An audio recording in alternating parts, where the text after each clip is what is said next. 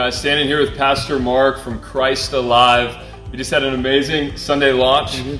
Some incredible testimonies that were shared this morning. One young lady that was conceived from rape. Another that walked through an abortion in her life that has since been healed and restored.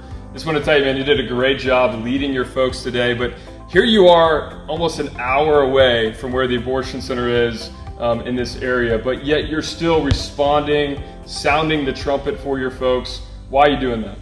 Well, here's what we believe.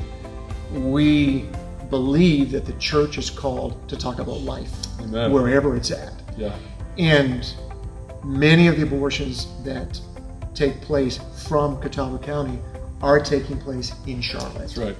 And we're just calling people to get outside of the walls of the church, because it's so easy. We're in the Bible Belt. You know, it's great to come to church. I did my thing for the week.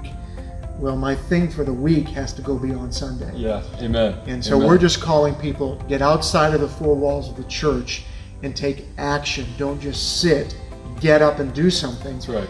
And we're saying, get down to Charlotte, because there's power in prayer. Yeah.